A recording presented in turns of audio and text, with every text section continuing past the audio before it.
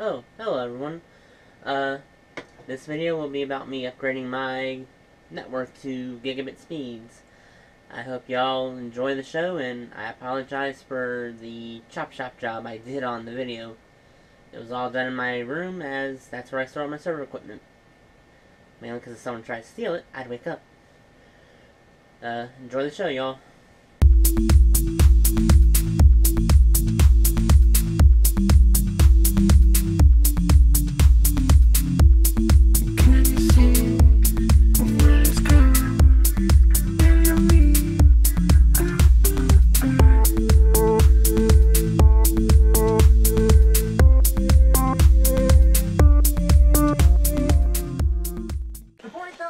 Hello people, and welcome to another video on Eternal's Information Technology Group, which I have finally finalized that name.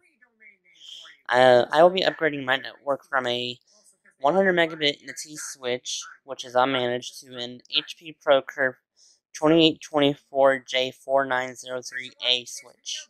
This is gigabit. It will greatly increase the speed of my network. It takes a long time to offload my videos from my cameras to my NAS, and then offload them to my gaming rig for altering them so that I may make better videos. It takes anywhere from a half hour to I don't know how long, depending on video size. Oh, I'll be using Viva UTP cable for my network. It is very easy to buy, very easy to use. I've never had issues out of it. It is what is running my entire network here at my house, running wire to all of the rooms here. It's a two-bedroom duplex. As you can see, there's more products I bought. I just keep the boxes for warranty. And I hope you all like this. I will post the results on the speeds of before and after. Over there's the T-switch. Have a good day, y'all. Hello everyone. As you can currently see, I am copying over about 14 gigabytes worth of information. It is running at the old switch speeds of about 10 megabytes a second, which is the 100 megabit switch running, which is the NT switch that you all have seen in this video will see. Very slow for transferring such large file sizes. As you can see up on the top right, it says NAS for free. That is the NAS system I use with the custom NAS installation, which means I can upgrade this box as much as I want, and I will only have to pay for the parts themselves and not pay for the brand name that other companies do for all-in-one NAS solutions that you can buy off Amazon or eBay or wherever you go to get them. Well, I'm going to end this section here. The next section right after this will be the speeds I am currently getting off of the gigabit network until I can implement the pfSense router solution I'm currently working on. That video will come either this upcoming Sunday, or it will hopefully be sooner. I am getting the hardware I need on Tuesday, and I will record then. That's this Tuesday. Thank you all, and please ignore my end streaming thing on the bottom right. See you all on the next section, which will be about now. Hello everyone. As you can see, I am currently copying a large file from my game storage on my NAS, which is a section I dedicate for storing installation files and backups of my game files from my gaming computer. As you can see, it is about 5 gigabytes worth of data. I'm going to currently copy that from one solid state drive over to another to limit any variation on speeds from hard drives. Sorry about this, I don't know where anything is. But as you can see in the bottom left, it is running around half a gigabit to 600 megabits. I should have said that better. I'm running about 500 megabits per second to 600, which is not a full gigabit. Once again, I honestly believe that this is most likely due to the fact I am using my internet-provided router, which is an Ares modem. I used what was once Time Warner. It is now Spectrum. I honestly like Spectrum Internet. I've they work with me on my payments so I can pay it off on time within a month. But the reason I canceled it is just I don't want to fully transfer a file over if it's going to run so slow. And, well, as you can see, it's running faster on Sonic Heroes for some reason. Once again, I'm transferring from SSD to SSD, so there should be no reason for such a bottleneck. Like I said, my only guess is a pfSense would help with this, and once I get that installed and hooked up, I will run a comparison from this again to show if it helped or not. That way I can put to rest what I have read on the internet saying that a internet provided router cannot properly route a gigabit network. I hope y'all enjoyed this section. Next up after this is... oh, one sec, I literally have to... okay. Well, y'all will see what's next after this. I can't zoom over because my recording audio section on this, I am on my video editor, is not letting me scoot over while it's recording a voiceover. This is all my networking equipment that I use. It is a Netiste 10100 megabit switch. I use this to route to less important network infrastructure, such as my mom's personal computer, the little media streaming devices I have around the house, stuff like that. This is an HP ProCurve 2824 J49038. It is a gigabit switch, has 24 ports, serial console connection. These both use the same power core as a normal computer. This little thing right here that I could not remember the name of is a Dell PowerEdge 1550. I hope I got the number right. Still haven't found the front bar that's got the actual model number. It uses up to 3 SCSI hot swappable drives. I will be using it for my pfSense install. It is a temporary solution so I can get the money together to build a new custom pfSense router. This down here is my storage NAS. It is a custom built storage solution. I have installed Broswell's hot swap bay right here. This is overkill, but behind here is a water cooling solution to keep the chip cool. It is an AMD 965BE. I will repeat, that is a 965BE AMD CPU chip in there. This case has network port lights on the front. I use NAS for free on that. That is where I store all of my work for my YouTube channel, as well as backups. Right now it is using, let's see, 1 terabyte, 250 gigabyte, 250 gigabyte, 500 gigabyte. I will be upgrading all those to 4 terabyte drives as soon as I get the money for it. And it will all be installed right here. Exactly where it was before. I've just gone around and cleaned up a lot of the cable issues I had. Mounting my power strip up there. Will be zip tying all the cables together for a much cleaner run, like I did here and over here.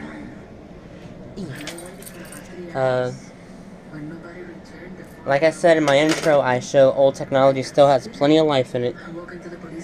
This uses Pentium 3s, which are not made anymore, as well as SD RAM, SD RAM. This is a SCSI drive. I don't even think they make them anymore. I think it's now SAS drives. Here's an Xbox original, which can be considered a classic now, considering their naming scheme for the new Xbox, which is the Xbox One. There's my 360. My one is down here. The 360 never used the so-called XPlant mod. There's a reason there are retention brackets on the back of the boards. Keeps it from flexing too much and breaking solder joints. But yeah, I will be installing all this hardware right now. I would record it, my installation, but unfortunately my GoPro is almost dead, and half my charging equipment is literally wired up into the networking equipment. it was the best way I could find to charge my equipment right now until I can get the money together for specialized charging stations, where I can hook all my camera equipment up to. So, yeah, that's all my camera. My apologies. That's my networking equipment solutions right now. As y'all can see, most of my network and my power cords have been cable managed to make it less of a fire hazard. Oh, you don't want to know how much of a mess it is. That's the fan controller for all the fans that pull the hot air out of these areas. This is where my servers will be going. One day I plan on replacing all this and putting all the boxes up in the attic so I can remove this and put a server rack cabinet or build a custom one. Heck, I might even build a custom one for my bed. But, yeah, everything's coming along nicely. It's all nicely cable managed. And something I should suggest that everyone does that does custom networking, that makes their own cables, use these boots. They're very handy to help you remember what goes where. For example, all these blues go to computers or gaming consoles. The whites right there are what tell me which cords are for the routers and where they lead. The black goes to the gigabit network. The white is the 100 megabit network. Like I said, I mainly am going to be using this still for a backup and to continue just running 100 megabit to the other computers as I do most of my networking in here. Everything, once again, cable managed, nice and neat. And my network is almost put back together, after which I will be installing the FSense on here, as long as I can fit it down there. Hello people, here's the next section of my network I was told you about. This is the NAS, home-built NAS system. I have a RAID card right here I've yet to implement. It was like 30 bucks. It is not the best. If you go with a RAID card, I suggest a much better one.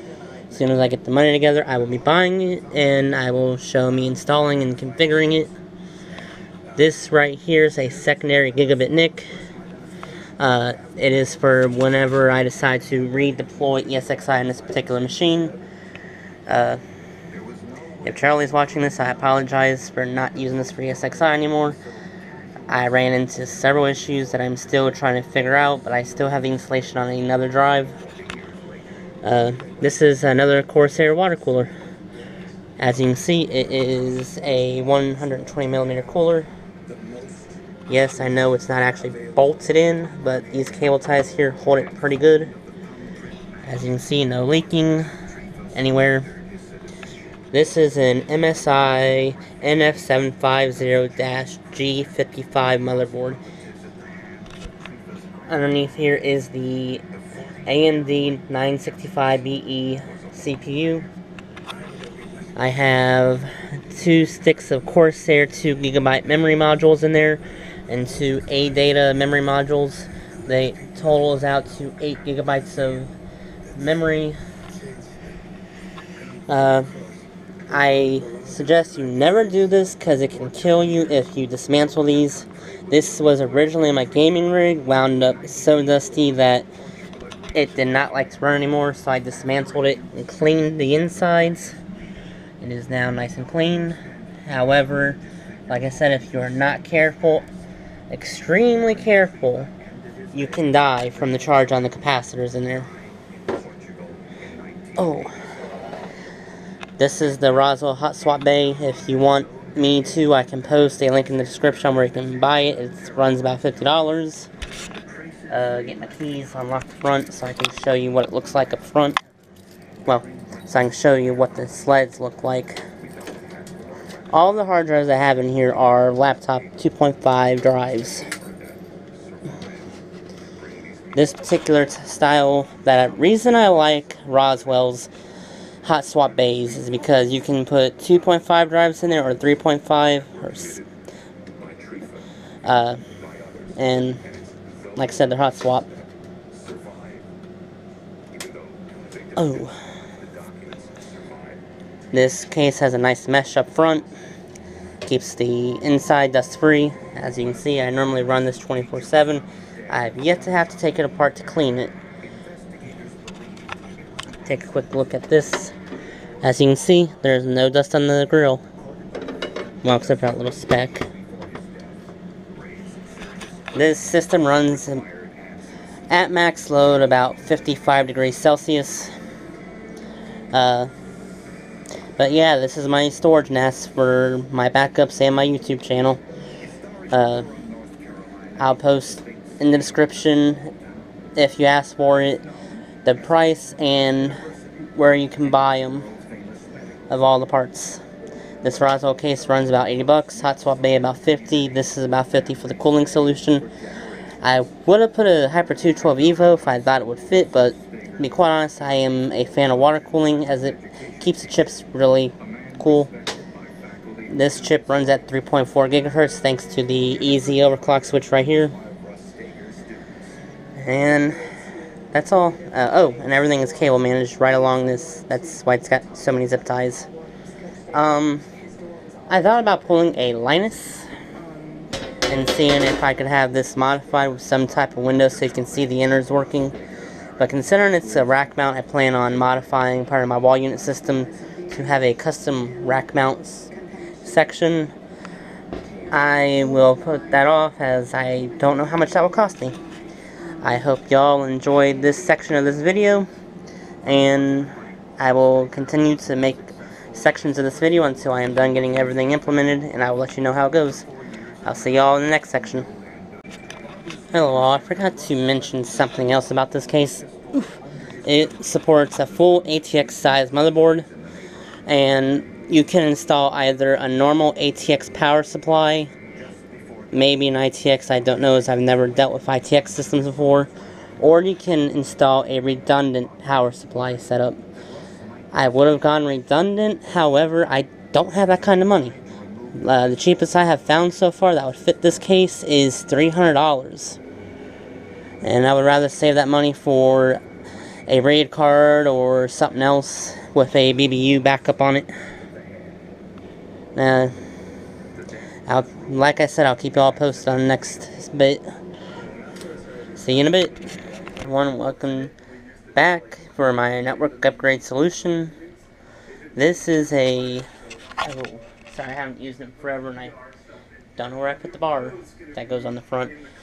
But it's a Dell server. It's a 1U rack mount server case. Has 4 gigs of ECC RAM to Pentium 3 1.2 gigahertz, I believe. It's been a while since I used it.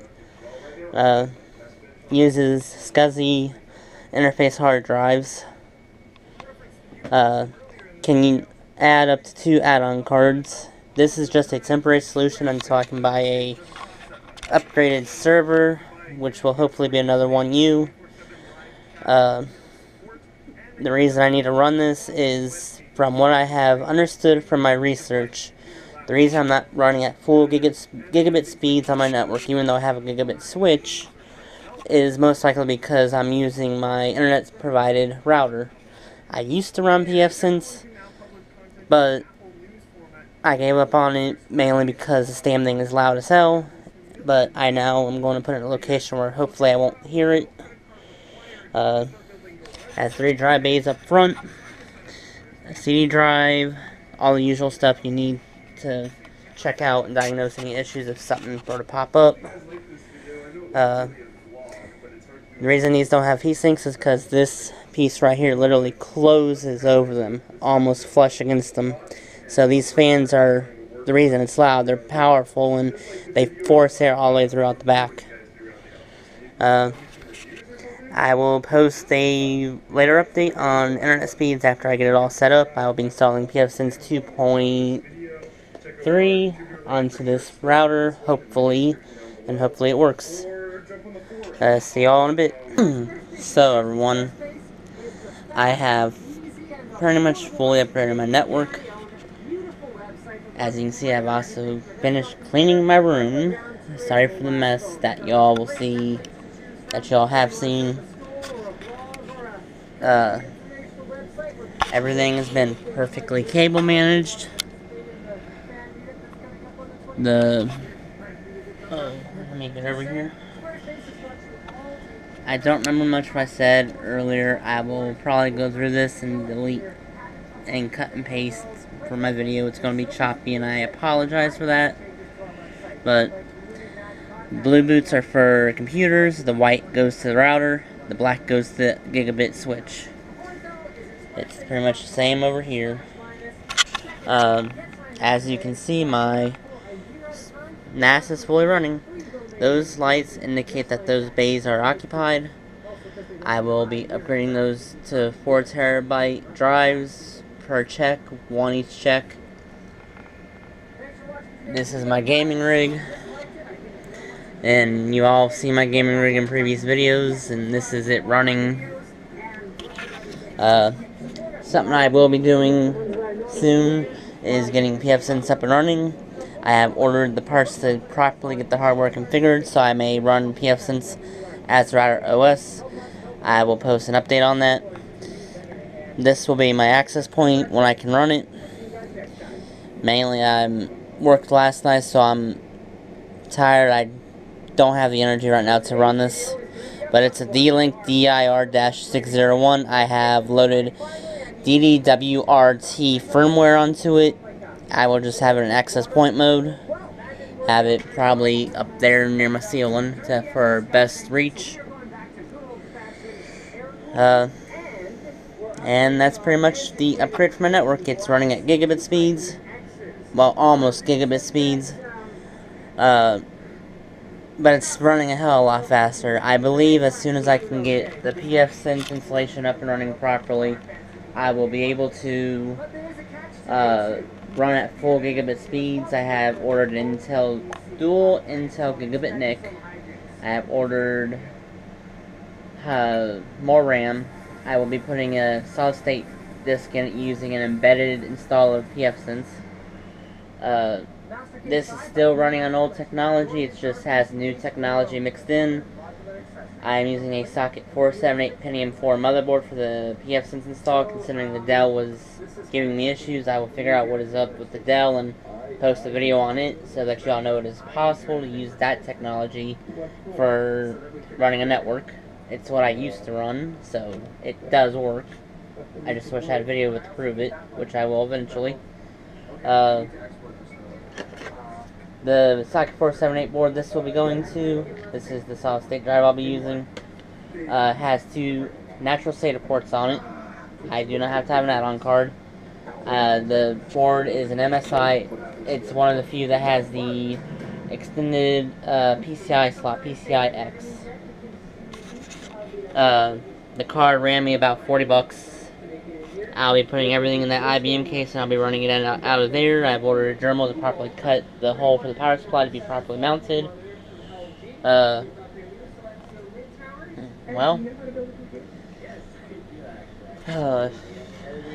that's really all there is right now.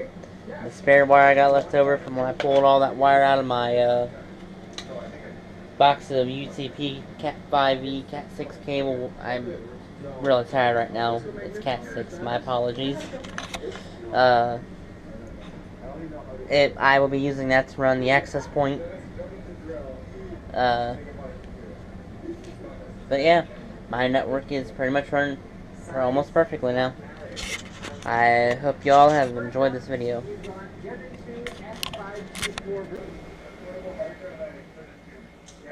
Hello people, guess this is the end of the video. Today's sponsor was, once again, me just working my behind off, making money, working overtime, just to have the cash to do this kind of stuff.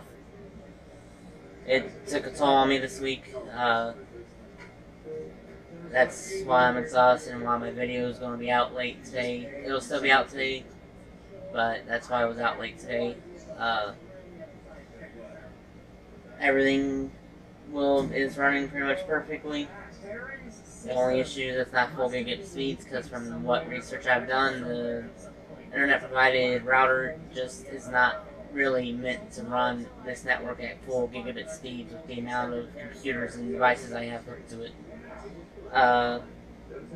So if you liked the video, press like. If you disliked it, I just ask that if you press dislike, or even if you don't, post a comment in the description on why you disliked it, what I could do better. I am still new at YouTube.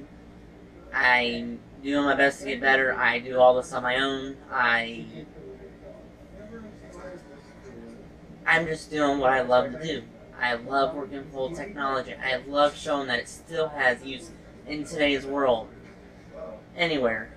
The fact that I was originally running pfSense off of Dell PowerEdge 1550 and running an entire network of computers off of it, even if it was at 100 megabit per second, is proof alone that a normal house network would run fine off something like that.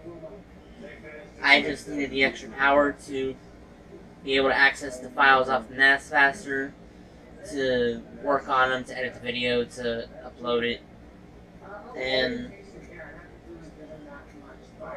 that's the only reason I upgraded my network as highly as I did. I don't plan on going 5 or 10 gigabit. That would cost me so much money, I just can't afford it right now. If I do, I will show you how I did it. I will record the entire upgrade instead of just cut and paste like I did on this video. But yeah, if you liked it, I just please ask that you press like, subscribe if you would please do that. I will always post at least one video every Sunday. I eventually plan on trying to up my posting to at least twice a week and even more after that. I have a feeling I will be doing mandatory overtime this upcoming week. So the video will not be posted on Sunday, it will be posted on Monday. Luckily, it will... Actually, I might be able to post it on Sunday anyways, because I'll be doing an unboxing of the lighting equipment I bought, as well as all the new computer equipment that will be going into my pfSense build. The video after that will be for the pfSense build itself, its installation and setup, and that's all there is to it.